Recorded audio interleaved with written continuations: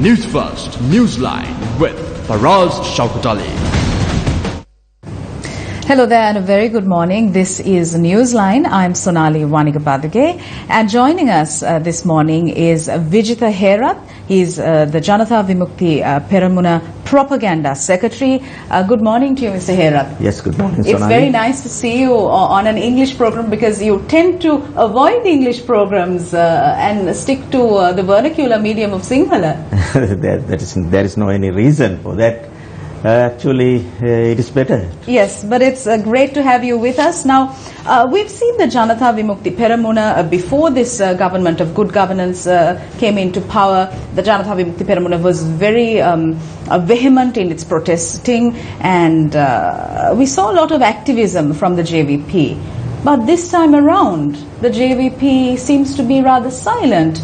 Your leader, Kumara Disanayaka, is also silent. Is there any reason for this? Are you happy with the change that was brought in?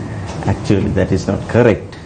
We are strong and we are doing our politics in a proper way. If there is a good thing, we are supporting. If there is a bad thing, we are objecting. That is our principle. We are not objecting all things. During the Rajapaksa regime, actually in the end of the Rajapaksa regime, we did our strong objections in the parliament and out of the parliament. Actually at that time we wanted to change that regime. But there was no any assurance about the new government and good governance, the so-called good governance, and we did not have any positive thinking about the new president and new rule.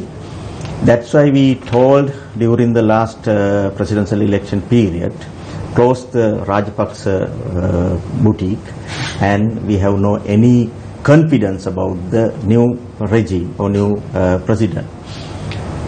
But now the present government has spent 2.5 years. There are some changes in the democratic way. We could have implemented the 19th Amendment, and we could have reduced the executive powers some extent. And likewise, we did some democratic changes. It is better for the country. But as far as concerned the economy and the other political culture, we cannot satisfy with this so-called good governance. Therefore, we are objecting issue by issue, not at all. If there is a good thing, we are supporting. Whatever the government, sometime it may be UNP or it may be SLFP. If it is good for the country, we are supporting. If it is bad, we are objecting. Today also we are objecting strongly some bad things which were introduced by the government. But the biggest controversy came about after the government of good governance came into power, which was the central bank bond issue. Yeah. I mean, right now, it is at the stage of a presidential commission of inquiry. I mean, these are state resources being utilized, being wasted just in vain because of one incident, which has cost the country millions and billions of rupees. Yeah. As you mentioned, we were the party first of all to object the bond issue, the central bank, and our parliament member Sunil Hanunetti, he opposed the bond issue first of all. He was the person who said to public first of all about the bond deal. From that point, we objected and we raised so many times against the bond deal. Today, we have prepared a COP report regarding the bond deal, and there are many facts in that report. But the problem is government has not taken any steps to stop that dealing with the share market and the economy, especially the perpetual treasuries company. That was the company who directly involved that deal. We proposed to the government, we submit 6 proposals to the government to take immediate actions against the bond issue. In that proposals, we proposed to stop the perpetual treasuries companies all deals. That government did not do that, and now that company is spending their money in various things. They are starting some media institutions, the print media and the electronic media, and they are trying to starting distilleries company. Actually, they are using that money in the black market. They are producing the black money, using that people's money. It is very unfortunate thing. But we can't stop calling it unfortunate. Yeah. There can't be a culture of impunity. Yeah. Now, a stop to alcohol was one of the key promises made by this government also. And the Sunday Times recently reported that Arjun Aloysius's liquor producing firm WM Mendes & Co. has proposed to construct a distillery at Kalkuda in the Batticaloa district. The official website of WM Mendes & Company shows the chairman of the organization is Arjun Joseph Aloysius. Now, as the Janatha Vimukti Peramuna, Mr. Vijitha Herath, how do you view this? I mean, what is this culture of impunity that we are looking at? Yes, not only that, the government is going to give that distilleries company the more concessions. Actually, in that area, the eastern province, if some company starts some project in those areas, those companies will be given more concessions by the government. Such type of company also will be given those concessions. That company use the black money and government give them more concessions. Then they produced alcohol and they distribute among the people, especially who are living in the eastern province. Most of people in the eastern province are Tamil and Muslims, and they were the war affected people. Now that company is going to use that money to produce the alcohol and distribute alcohol among the people. It is a deteriorating of our culture also. Not only the political culture, we have a Sri Lankan culture. Using that money, they are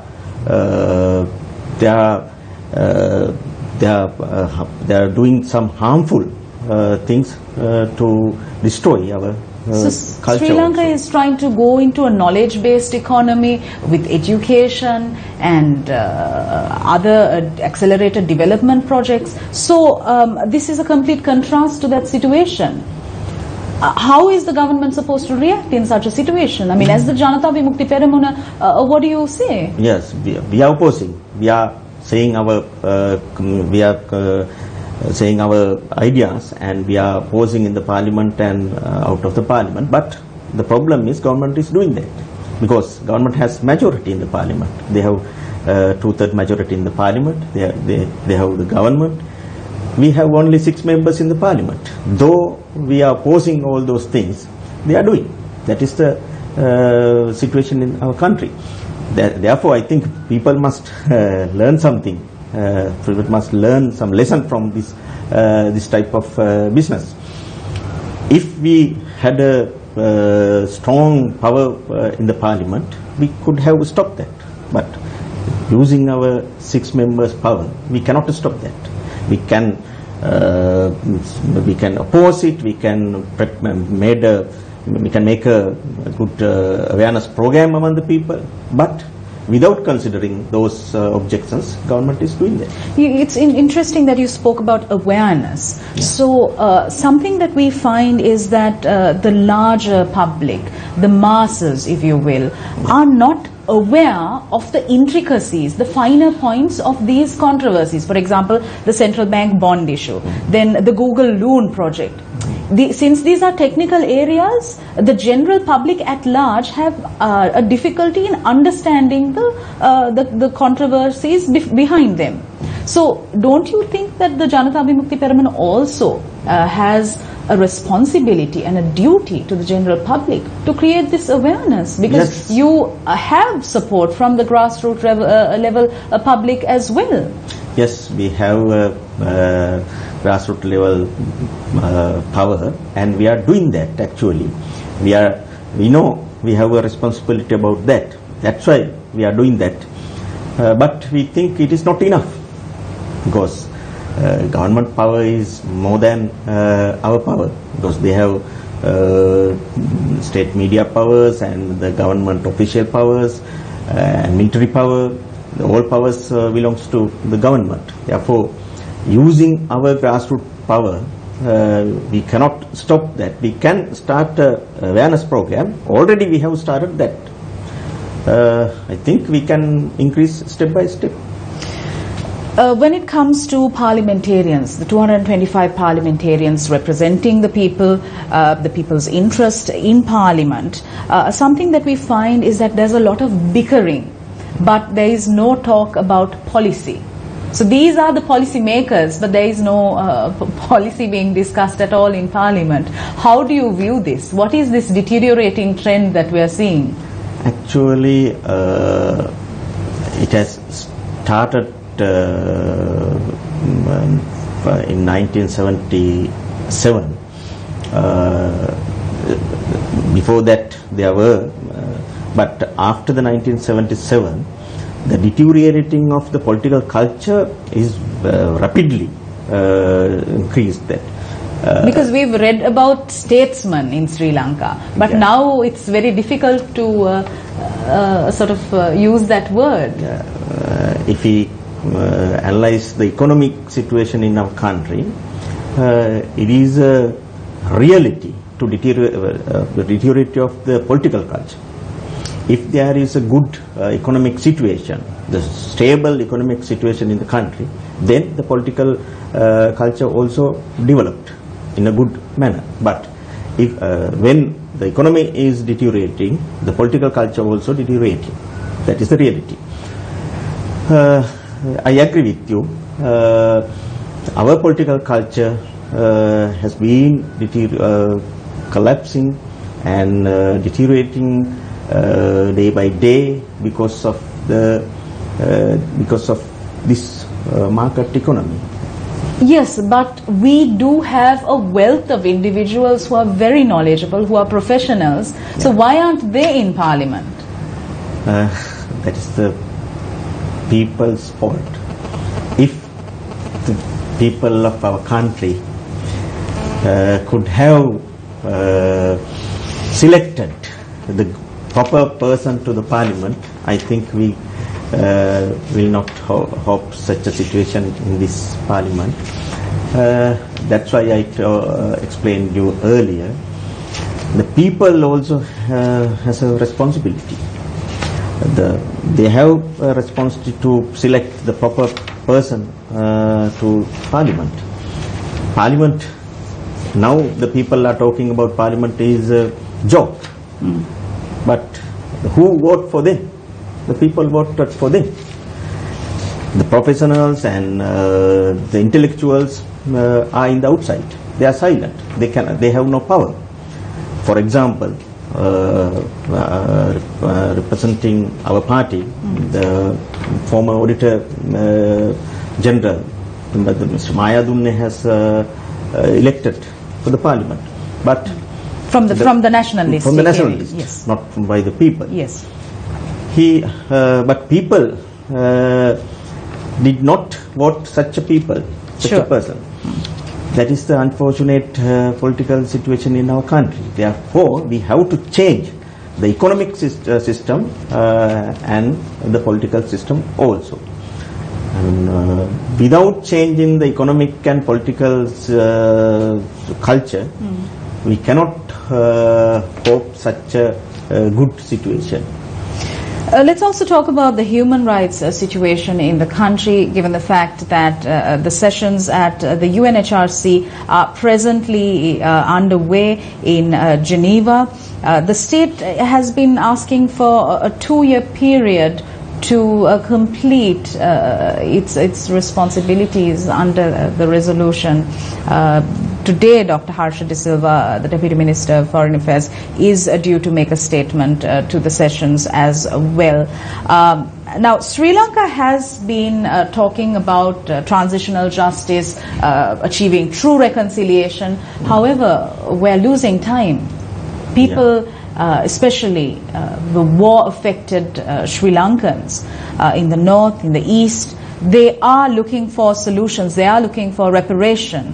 Has this been achieved? Protecting human rights is a responsibility of the government. Without considering the UNHRC resolution, we must, as a government, we must protect the rights of the people in our country.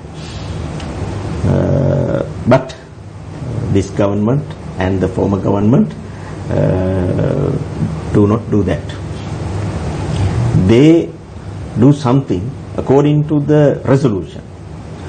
As a party, a JVP, that is not our stand. Though Human Rights Council say or not, we must protect our people's right. But if you go to that resolution, actually the government has submitted this resolution not alone. That resolution was prepared by the USA government and Sri Lankan government. Co-sponsored. Joint resolution. In that resolution, the government has agreed so many things to prepare a new constitution and implement the hybrid court. Although there are different views, opposing views with regard to the hybrid court. With the president making his stance clear that foreign judges will not be used. But he would have said that before submitting that resolution. Now he is saying that. And today the Foreign Minister Mangal Samaraweera also said that no, there is no any chance to come the foreign judges to Sri Lanka. According to our constitution, there is no clause to come foreign judges to our country. But they have understood before submit that resolution. They were the people who prepared that resolution. The government prepared that resolution, joint resolution. But in that resolution there is a clause. There is a chance to come the foreign judges because there is a clause. But now they are saying no, according to our constitution there is no any chance to come foreign judges. But Mr. Herath, the responsibility of the government and the head of state is to ensure that the sovereignty of the country is protected, because we have our local, national level mechanisms. So isn't it incumbent upon the head of state and the government in that case to make sure that the structure of the country itself is also secured and safeguarded? Yes, that is the responsibility of the leader of the state. Especially the executive president must protect our sovereignty and territorial integrity in our country. My question is, why the president did not see that clause before submitting that resolution? He must, he should have removed that clause from that resolution. But moving forward, how do you think that we should go about as a country to move towards transitional justice and true reconciliation? Actually, without considering the resolution, we as a government must start a reconciliation program. Just after the war in 2009, 26th of May in 2009, as a party, we submitted a proposal. In that proposal, we clearly mentioned that implement the Truth and Reconciliation Commission. Before the UNHRC proposed that. As a party, we proposed that. Then the Rajapaksa regime did not care about that. After that, we again mentioned that proposal to this government, but they did not do that. After passing that resolution in the council, Geneva Council, they said that yes, we are going to implement a Truth and Reconciliation Commission.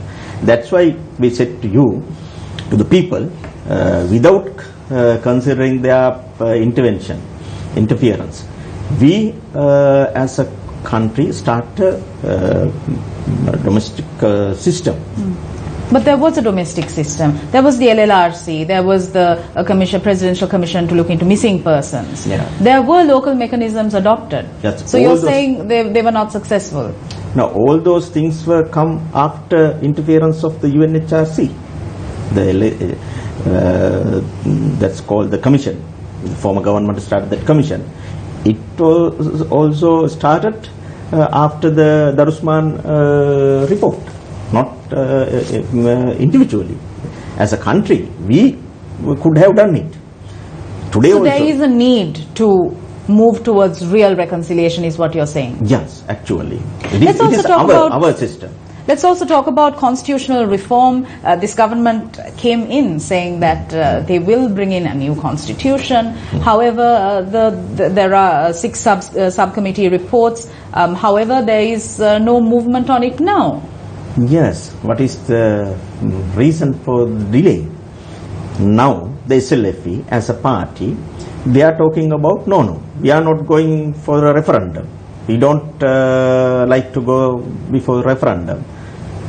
Without referendum, how can we abolish the executive system? But as a candidate, the common candidate, the present president has clearly promised to the people abolish the executive presidency from our constitution, from the political system. But now they are talking about, no, it is need not.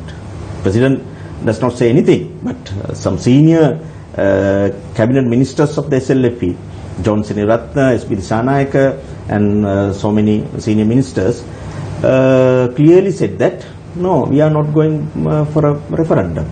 That means they are not willing to abolish the executive system. I think it is wrong. Before the election, before the presidential election, the President Maithripala Sirisena has clearly promised to the people to abolish the executive system. But he has curtailed his powers after the 19th Amendment. However, the constitutional reform process, there was a steering committee appointed, and there was an entire process with the parliament being converted to a constitutional assembly. But still there is a delay. And that can't be excused, can it? Yes, because of that reason. Now, some political parties, not only some parties, especially the SLFE, they are trying to retain the executive presidency system in the new constitution also. It is a violation of the mandate. That's why the reason for the delay.